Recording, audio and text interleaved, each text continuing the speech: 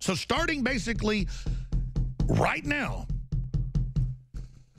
that lunatic on a power trip is sitting on top of a bunch of atomic weapons and delivery systems that can hit Japan, South Korea, China, you name it. And that's why China has said, we need to de-escalate this right now, and North Korea, turn back your coal, your main export, and we may have to nuke you if you test a nuke. We don't know the deal behind the scenes with Trump and the Chinese dictator, but they've signaled that maybe Trump's going to sit back and the Chinese are going to hit North Korea.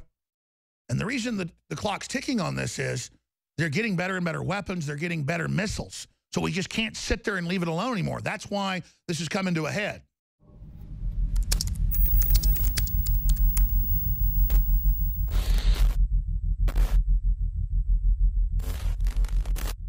I get accused by MSM sometimes of fear-mongering when they're the ones that are actually pushing the world towards war.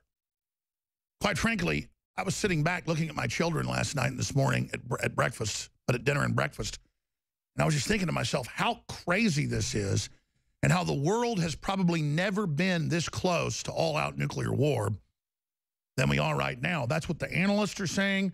It's what the Chinese communists are saying. It's what the Pentagon's saying. It's what North Korea is saying.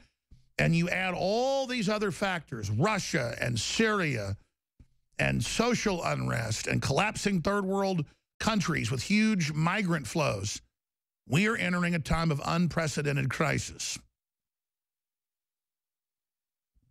Now, let me go over some of these headlines for radio listeners that tie into what I was just breaking down with this huge, and that's what it is, showdown tomorrow. I'm definitely going to have to be sitting by the little pocket studio that is an iPhone or Droid and being ready to go live tomorrow if anything begins to unfold, because tomorrow is the birthday of the first dictator of Korea, Kim Jong-un's grandfather, Kim Jong-il's father. And they are saying they're going to test their biggest atomic weapon yet tomorrow. Strangely enough, on an active fault line, they're right there in the middle of the Pacific Rim, right across from Japan, by a quasi-active volcano. So we're literally entering a James Bond movie with a lot of seismologists, mainstream news saying it could cause a major earthquake or the volcano to explode like Mount St. Helens. NBC News, U.S. may launch strike if North Korea reaches for nuclear trigger. Now, the president came out. We have a clip coming up. It's on Infowars.com. And he said, North Korea is a problem that will be taken care of. I've given the military total authorization. That clip's coming up as well. But here are the headlines, because I tend to want to dial stuff back. But Japan's readying for nuclear war. Japan's getting 60,000 people out of South Korea, their citizens. North Korea just evacuated most people out of their capital city. This is serious. And you've got power-tripping loons in North Korea that can't even build an automobile and can't even keep electricity on but in 2 cities. But they've got a brainwashed mass of slaves that'll do whatever they're told in human wave attacks. And they've had a dictatorship since before the Korean War that killed over 1 million people on both sides. More bombs were dropped on North Korea in the Korean War, the Korea Police Action as it was called by the UN, than were dropped in all the Pacific Theater in World War II. So the Koreans are just kept in fear, ready for the U.S. to invade any minute, as they're told from birth to death, from cradle to grave, from the time they come out of their mother's womb till the time they get put 6 feet under. China warns World War III is inevitable as North Korea prepares latest nuke test. So we're in a massive countdown here. So let's look it up. When do they, let's look up actually. I meant to do this last night but forgot to. Can you guys do some research? My great team is even better at research than I run on the show. They do a great job there as well. But if the whole research team in there can look at past atomic tests, there's been 6 since Kim Jong-un ascended the communist throne of the people. Total oxymoron, but that's how it always works. When did they test them last time? During the day, late at night? Seems like sometimes in the middle of the night here, but that's in the middle of the day there. And that's where the time zones basically, what time is it in North Korea right now? Because we're talking in 12 hours or how long, most of their days already going to be up over there. They're 13 hours ahead of us. So 13 hours from now, it'll be almost tomorrow here. So in the middle of the night tonight, when you tuck your children in to go to bed, from any time on then,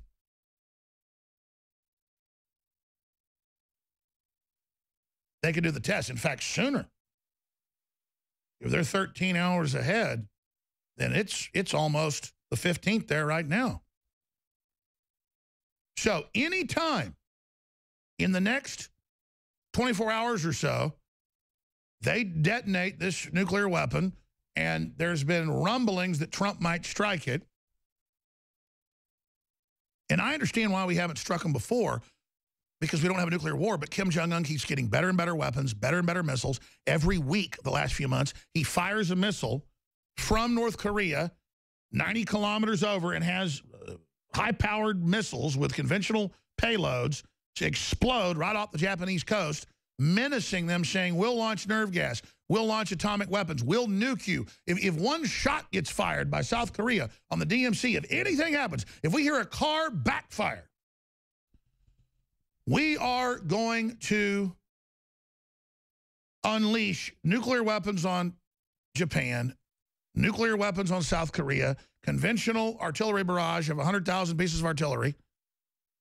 They don't have electricity, but they got artillery. Like any other knuckle-dragging communist hellhole. And then meanwhile, right next door, South Korea is 40 times more prosperous and one of the richest countries in the world, and they never had any freedom until the United States liberated them. They never had freedom. Koreans were always slaves. And now they get 50-something years of somewhat freedom, and they're the apple of the world's eye when it comes to so many things. Just there you go. Oh, but MIT's teaching high school and elementary school and middle school teachers how to teach communism to your class. Published by MIT. That's the technology we teach in America now. We invented the internet, but now we teach how to be good little communists.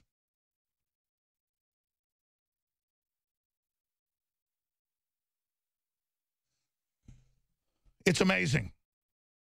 So, China warns World War III is inevitable as North Korea prepares latest nuke test. We will go to war if they choose. North Korea warns aggressive Trump not to provoke the North Korean capital. Breaking, Japan preparing to evacuate 60,000 citizens from South Korea. Now, this is a story from the UK Express that is hype, and I'm not defending Trump. I've looked at the already troop developments, the troop movements that were ordered under Obama that are continuing. Donald Trump edges closer to Russia. U.S. soldiers land in Europe after Afghan Moab. Donald Trump has sent U.S. military to Poland to joint NATO multinational battalion just after the U.S. president dropped the mother of all bombs, the Moab, on Afghanistan. Those troop deployments are rotations. They were already set. Obama put the order in to increase troops by at least 10,000 in the middle of last year. Remember that? Well, that's part of these rotations now taking place.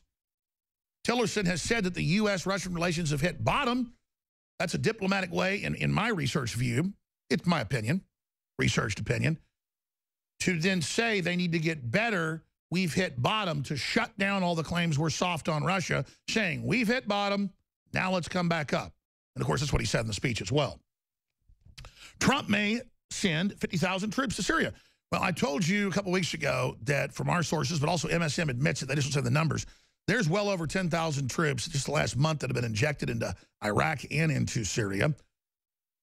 And right there in the border region, and they're forcing al-Qaeda, ISIS out.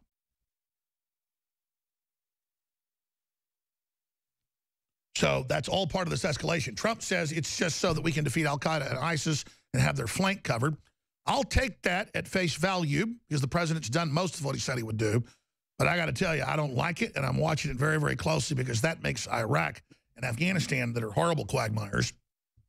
Afghanistan is the known definition of a quagmire in the encyclopedia. This will be much, much worse than that. So that's just some of what we've got here, and I'm going to cover a lot more when we come back from break. But undoubtedly, when I go to bed tonight,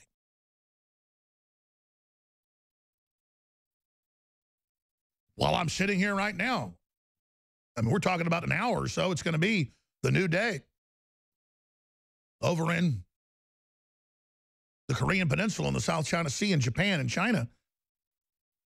How this works is there's different angles, but they nuke test,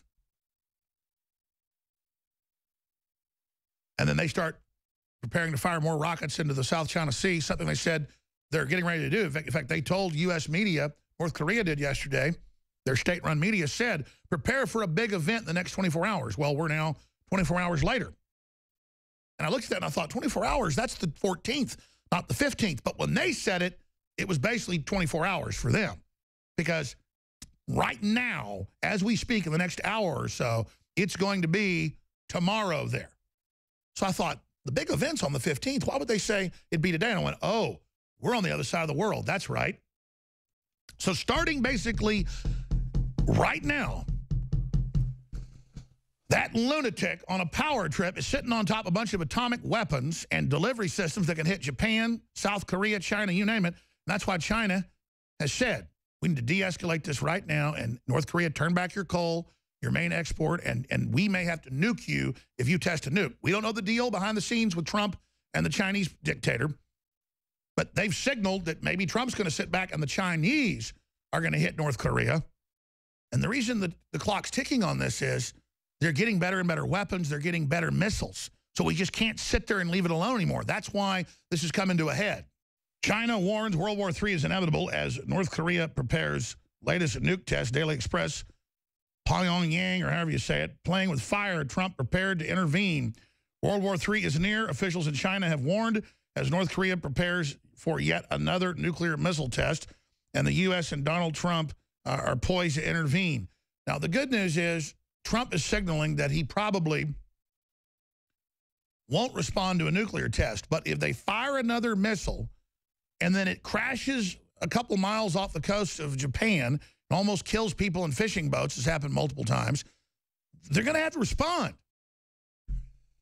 Because he keeps threatening to put atomic weapons or nerve gas on top of them. You can't just sit there with a gun firing across your neighbor's yard when they're out there, you know, mowing the grass or whatever. That's basically what Kim Jong-un's doing.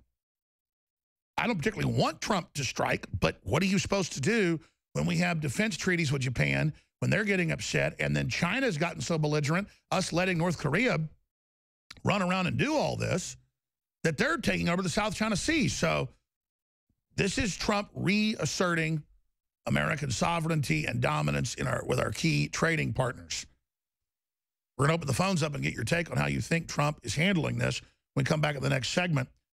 China calls for halt to U.S.-North Korea tensions. The media had spun this saying, oh, North Korea says there's a big event coming the next day. And then I guess it was, Daria pointed this out to me, it was a street opening. So they hyped it like a big event was coming. There's other big events, too, the nuclear test. They've talked about that for a long time. But our media ran with this, so that's an example of how you get more information. Concerns have been growing that North Korea could soon conduct a sixth nuclear test or more missile launches